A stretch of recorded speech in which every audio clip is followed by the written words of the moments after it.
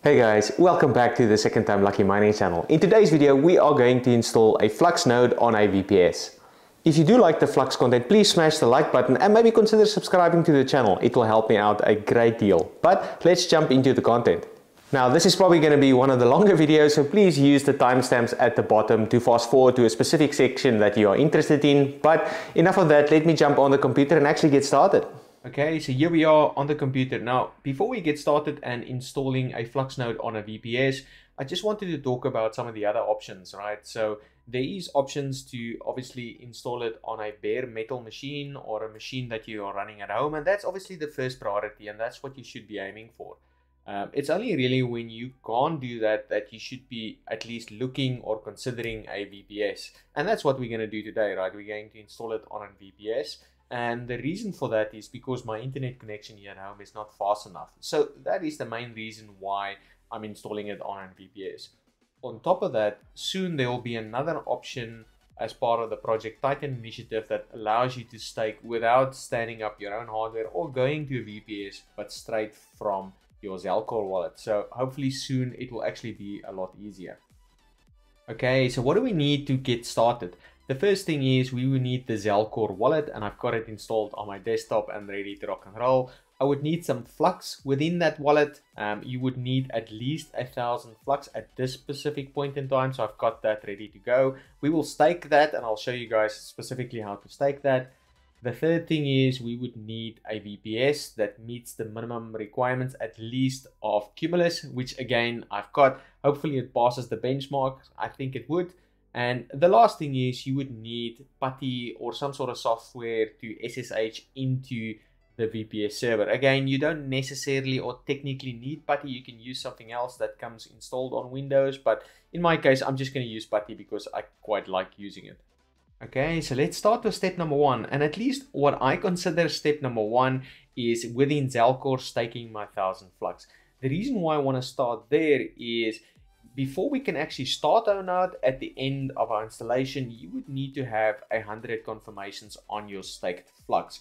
And generally, if you're unfamiliar with the Flux blockchain, that would be about 3 hours and 20 minutes or 100 blocks, and there is a block every 2 minutes. So it takes a lot of time. So the sooner you can actually do that, the better from an efficiency standpoint. Okay, so let's go into Zelcore. So let me just go to my desktop, open up Zelcore, and then specify my username and password. You would need to specify your Zel ID, and now I am within my Zelcore wallet. Now I'm just going to move it slightly to the top.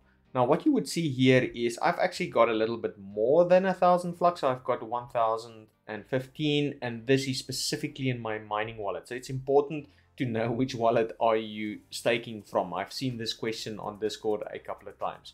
Now, how do I get this 1,000 Flux? There's a couple of ways that you can do that. You can obviously buy it on an exchange, and I've actually got 2 videos, and I'll leave a link to the video description at the top. One from Binance and another one from KuCoin, which you can have a look in case you're interested, or you can actually mine it, and that's also what I do. But once you've got 1,000 Flux within a wallet, the next thing that you would need to do is actually stake it. And I see this question a lot on Discord where people don't know how to stake the coins. They think having 1,000 in here automatically stakes it, which is not the case, right? So let me show you how to stake that. So what we're going to do is I'm going to select my Flux wallet where I've actually got my 1,000 Flux here. I'm going to go to receive here on the left hand side and click on my address. And the reason for that is I want to send 1,000 Flux and exactly 1,000 Flux to the exact same address where it's in. And this will actually stake it now in my mining wallet. So once I've selected my address, I'm going to go send. It's going to ask me for my PIN again, which I'm just going to verify. I'm going to put my exact same wallet. So I'm going to just paste my exact same wallet in there. And this is the tricky piece, or the piece that a lot of people get wrong. I'm going to stake exactly 1,000. You don't need to account for any transaction fees or anything like that. Just stake your 1,000 and then specify send. It's going to ask you, are you sure? I'm going to say yes. And it should now confirm that specific Flux, right? So you don't see anything really has changed here. So if I go back to info, it's still exactly the same. Nothing really has changed. Now, to make sure that I have staked that 1000 Flux, what I'm going to do is go to apps and go to Fluxnodes. And what you would now see is automatically it will create a line item here, and looking at the amount of Flux that you've staked, it will register a tier. So in my case, because I've staked 1000, it would register a Cumulus tier. So this is how you would know that 1000 is now staked. So that is the first step in the process. What we're going to be doing later is we're going to wait for 100 confirmations. So at the moment there's 0, and this will gradually tick up as we go through the rest of the installation process. Okay, so now that we've staked our 1000 Flux, we can continue with the installation. Now for that, I'm going to go back to the Run on Flux webpage, and from here I'm going to select Launch Nodes. And then the option that I want to select here is the first one here, that Fluxnode renting options. Now that would open up a Google Sheet that Flux created around the different VPS providers, their specific products, and the cost that they provide that would meet the specifications for the different tiers. Now you can see here currently we are going to do a Cumulus node, but you would see if you just go to numbers, it would show you the different providers that would meet the specification. Now the option that I'm going to use today is not on the list, but it's the only VPS that I have that I can play with. But you should be using the sheet around the VPS providers. I also have a video around the different VPS providers that I've tested and sharing my experience. So I'll leave a link in the video description and tag it at the top. But within that list or within that video, I talk about netcups and host nodes. And I really do like both of them. Host nodes is probably the easiest, but netcups is also great. So I would highly recommend both of these two specifically for Cumulus. Okay, so now that you know where to find the different VPS options and what your options are and what they cost, let's continue with the installation. Now for that, I'm going to go back to the Run on Flux page and then keep on scrolling down where I was. What's important here is just to look at the hardware requirements. So just make sure when you are picking a VPS provider that they meet the hardware requirements. And for me, or at least in my experience, the two tricky specs are the RAM and the SSD size. So just watch out for those when you pick a VPS provider. I'm just going to keep on scrolling down and then here show you guys the different videos that Flux has got available on hardware options. So you can see there's a whole host of videos in case you're interested in setting up your own hardware or using bare metal to set up a Flux node. So I would highly recommend, if you are going to do that, just watch one of these videos. It's really great. Now what I'm going to do is go to the official Fluxnode setup guide, and I'll use that as a reference. But generally what I do is just these two steps here at the bottom, but I'll quickly use this to show you guys where the setup guide is. Now for that, I'm going to click on the Fluxnode setup guide and now take you guys through it. Okay, so now that we are in the installation guide or the official installation guide, let's go through it to the step where we need to actually pick it up from. Now for that, a lot of the steps in this guide we've already actually done, which we don't need to do necessarily. So I'm going to skip or at least talk through some of these as we scroll down. So it talks about the hardware requirements, which we've already talked about. Talks about the ROI. Again, we've already done that. Buying Flux on exchange. Again, you should be looking at my video if you're interested in KuCoin or Binance. And then it talks about transferring it from a full node. That's not for us. I just keep on scrolling down. Talks about now staking, which we already did earlier, so we don't need to do that. And then if I keep on going down here, it talks about if you had hardware requirements, how to do your port forwarding. Again, not for us with a VPS. So if you have a VPS option, you don't need to worry about this. This is more if you're doing your own hardware. So I'll keep scrolling down until I get to the step where we now need to go to. So here at step number 13 is where we're going to kick off. So it now talks about using a SSH software like Putty. Again, you can use your command prompt in Windows in case you wanted it to, but I'm just going to use Putty exactly like it is here in the guide. So we're going to start now with step number 13. Now continuing with step number 13, and step number 13 is all about getting logged into your actual server from your VPS provider. And again, the software that the Flux guide is suggesting here is Putty, and I really do like Putty. You can use something else, but I'm just going to use Putty in this case. I've already got it installed, but in case you didn't, you can just select the link here, which would take you to the download page for Putty. And depending on the operating system and what you have, you would select the download version. So in my case, I would select the 64-bit version here for Windows, which now would trigger an actual download of the software. Again, it's a small piece of software, so it's not massive at all, but you can go ahead and install that. Once that is installed, we would go and open up the actual application. So here you can see I've got the application open. Now, once Putty is installed and open like what I have here, your VPS provider should have given you or mailed you a root user and a password specifically for that root user, but more specifically an IP address. And that's what we would need to log into that actual server that the VPS provider has given us. So we need an IP address, a root user, and a password for that user. Now what I've got is Contabo mailed me that, so I'm just going to use that now. So I've got my IP address here. Again, you can save it and it would be in your list here, so you don't need to remember the IPs. And here you can see I've saved a couple here. But in my case, I'm just going to select load or open up. And what would now happen is I would get a little warning message here saying this is the first time that I'm accessing this via SSH. So I'm just going to say accept. And it's going to ask me now for a login user. And again, the VPS provider should have given you that. So in my case, I would go root, which they've given me, and specify the password that they have given me, right? So now you would see here, it's successfully logged into the actual VPS server. Now that I'm in the server, what I'm going to do is go back to the installation guide and scroll a little bit down. Talks about your root credentials, which we've specified, and then there's a couple of optional steps to do some benchmarking, which I'm not actually going to perform. So it talks about downloading some stuff and having a look at the benchmarks.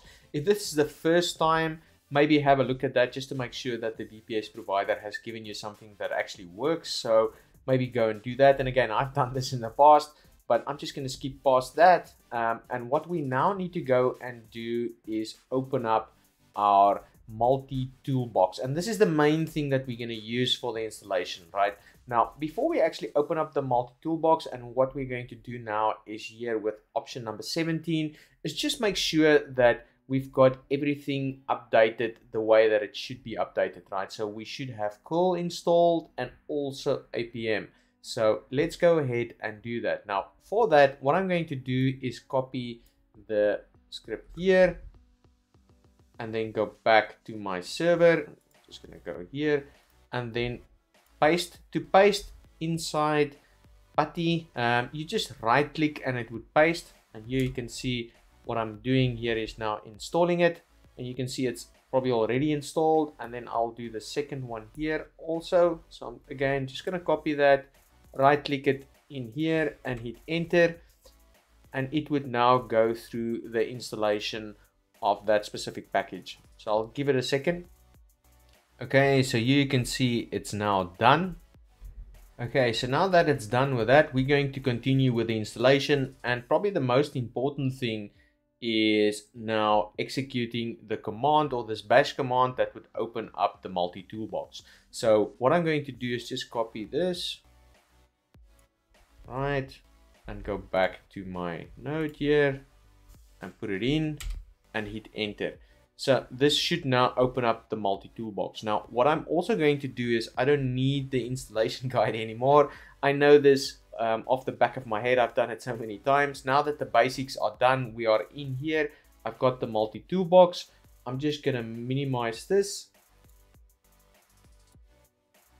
and then move this to the middle so that we can work from here now. Okay, so I'm just going to make the multi-toolbox a little bit bigger so we can read nicely.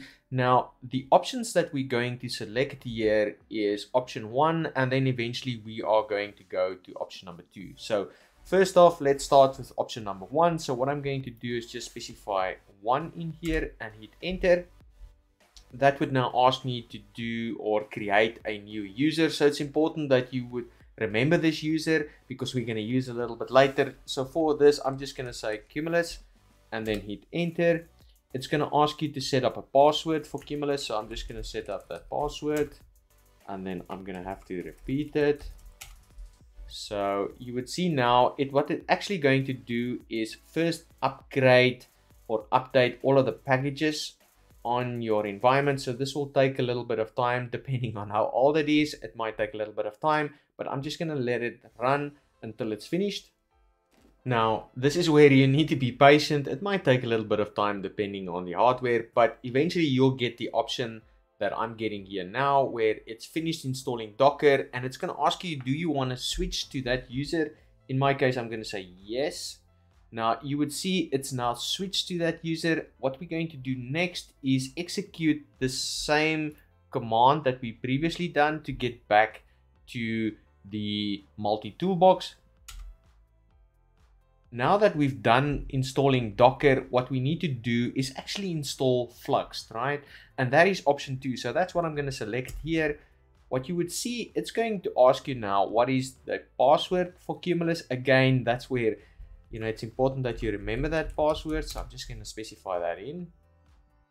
And now it's actually going to start the installation. Again, this is where you need to be a little bit patient and just wait for all the options to come through. It takes a little bit of time, probably end to end, at least from this point of view. It's probably like 20 minutes or 15 minutes, depending on how fast your VPS provider is. I've seen some of mine taking 45 minutes and actually on the Raspberry Pi an hour. So it really depends on the actual hardware that's sitting behind it and what the internet connection I use. Okay, so now it's asking for some of my staking credentials from Zelcore. So you can see here, it's looking now for the identity key provided to you from Zelcore. So this is now where I'm going to go back to my Zelcore wallet. You can see here, and where do I find that identity key? For me, what I do is I just go apps and go back to Fluxnodes. And again, here is now where you would find what you have staked. And again, you wouldn't be able to find that identity key if you haven't staked. So it's very important that you stake first. So now if I open up this, you can see I've already got 21 confirmations between ones we've staked. And again, that's specifically why I'm saying start with that first. Now for that, I'm just going to go edit. And this is the details that I'm going to need. So there's a couple of things here: the identity key, the collateral transaction ID, and the output. Now, how do I copy and paste that? I'm just going to select the identity key. You can see at the top, it says it's now been pasted. And if I go back and open up Putty, what again I'm going to do here, if I want to paste something, I'm just going to right click it. It would remember that credentials. I'm going to hit enter, and the next thing that it's going to ask me for is my Fluxnode collateral transaction ID. And for that, I'm going to go back to Zelcore, select my collateral transaction ID, go back to Putty, right click to paste it in, and then it's going to ask me for my output index, and I saw that was 0, so I'm just going to select 0 and hit enter. Next up, it's going to ask me for my Zel ID, and where do I get this? Again in Zelcore. So they actually show you the path how to get there. So I'm just going to go there. So I'm just going to hit cancel here, open up apps again. You can see the Zel ID option here. And then again, if I select either on this QR code or on that, it would copy that. And then I would go back here, right click to paste it, and hit OK. And now it will carry on with the installation. Again, this is where you just need to be a little bit patient. It might take a little bit of time, but let's just let it do its thing. Next, it will ask you where to get the bootstrap from. So you've got two options here. You can select your own source, or you can say download from source. In my case, I'm just going to say download from source and hit OK. And what it's going to do now is download the bootstrap. So this again might take time depending on the internet connection. And you can see the ETA is 4 minutes. There's also an unpacking step, so it might take a little bit longer. You can see after it's downloaded the bootstrap and unpacked it, it installed a whole host of things that it needs, but then it would get to this stage where it's starting with the daemon and syncing to the blockchain. Again, you can see here, it specifies that it can take up to 5 minutes. Again, just sit down patiently, make coffee, do something else until you see another pop-up come up asking you for something specific. Okay, so the next thing it's going to ask you for is alert notifications. So I would highly recommend you to say yes here, but to make this video a little bit shorter, I'm just going to specify no. What I also would suggest, I've got a separate video of how to install the watchdog, so I would highly encourage you to go and actually watch that. So in this case, I'm just going to specify no, and then it's going to carry on with the installation. So again, I'm just going to let it do its thing for a little bit until I get to the next step. Yay, it's done. Here you can see the duration end to end, 34 minutes to get it installed. Now, what is important here is we need to quickly go and have a look and see if our benchmarks have passed, because we can't really start the node for two reasons, right? So first off, we need 100 confirmations and we need the benchmarks to pass. So those are the two things that you need to take into account before you actually start the Flux node. Now, first off, let's go and have a look at the benchmarks. Now for that, I'm just going to take my IP address here together with the port and go to my browser and copy and paste it in to check the benchmarks. You can run commands straight in here in case you wanted to do that. Again, I quite like the look of dark mode in the Flux OS, so that's why I like that, but you could execute this here to check your benchmarks. So this flux bench -cli space get benchmarks should show you the benchmarks. Now for that, I'm just going to go back to my web page here and then open up something new, paste it in and hit enter. Now this would then open up the Flux OS. So you can see here it says Flux is updated. Now for the benchmarks, to see what your benchmarks are, I'm just going to go benchmarks, control, Flux nodes, get benchmarks here. And it actually shows me my benchmark. So here you can see normally if something has failed, it would specify here in red that it has failed. So here you can see a look at my Cumulus node that I've got on Contabo. So you can see there's more than enough RAM, more than enough CPU cores. The write speed is currently passing, but that sometimes fails with Contabo, and that's a big issue with Contabo. So now this is what the benchmarks looks like. Now to start the node, I need to get 100 confirmations. Now for that, I'm going to go back to Zelcore and then specify my credentials again. It's logged out. All right, and if I go back to my apps, Flux nodes, and here you can see, here's my node. It's currently still saying offline, obviously because I haven't started it. So I just made sure now that I've passed the benchmark, so that is not an issue. Now the last thing that I'm waiting for is just 100 confirmations. Now if I open up this, you can see currently it's got 43 confirmations, so I can't actually start it. The button is also not available, so I can't physically start it until I get 100 confirmations. But what I can do while I'm here is I can just edit this and say Contabo test and specify my IP address in here. Again, I still have it copied from previously, and then just hit save. So this just changes the name and specifies the IP. Again, if you've only got one, it's probably not an issue, but if you've got multiple, it becomes a little bit of an issue. Now it's just a waiting game until I can actually start it. Now, if you do fail your benchmarks, it really depends. Now, as I mentioned, it would specify here at the bottom what failed specifically, and it could be lots of different things that fail, right? So the typical suspects are the disk write speed here, specifically in Contabo space. This would fail all the time.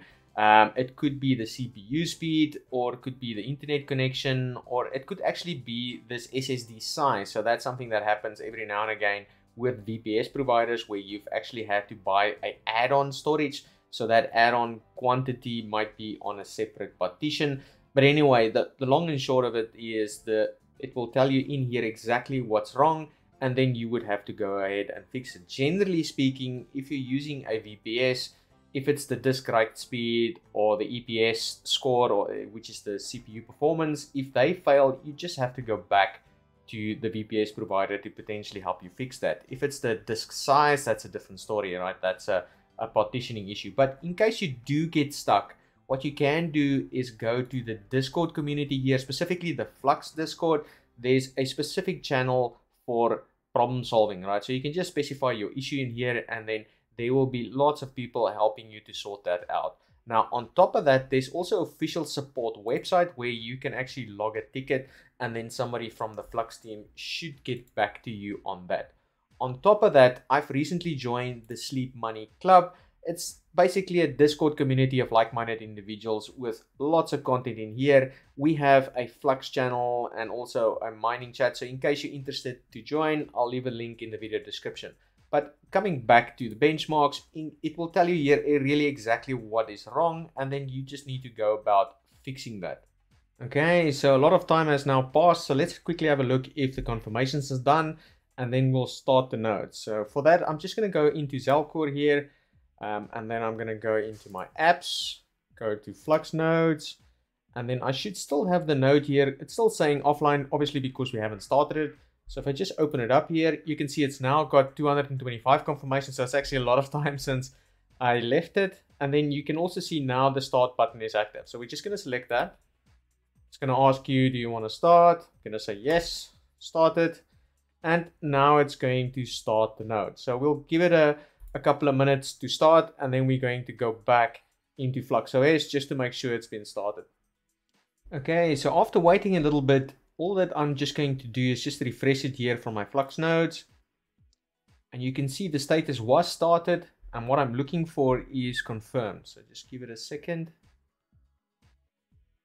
And here you can see now it is confirmed. So this should be what I need. Now, if I wanted to check when am I actually going to get paid, again, trying to make this video as short as possible, I have another video, and I'll leave a link in the video description and tag it at the top. But generally speaking, it's currently around 12 days to get paid for a Cumulus load. So it will be a long time until I get paid or till I get in front of the queue. Also, you can see the same type of info on the FluxOS. So if I just go to go to the daemon, and then go to Fluxnode and get my node status here, you can see here is where I'm currently confirmed. So that's sort of where you would go and check that. That's it for this one, guys. If you've liked the video, please like it and maybe consider subscribing to the channel. If you didn't, please specify in the comments what you would like me to change. Otherwise, I'll catch you in the next one. Cheers.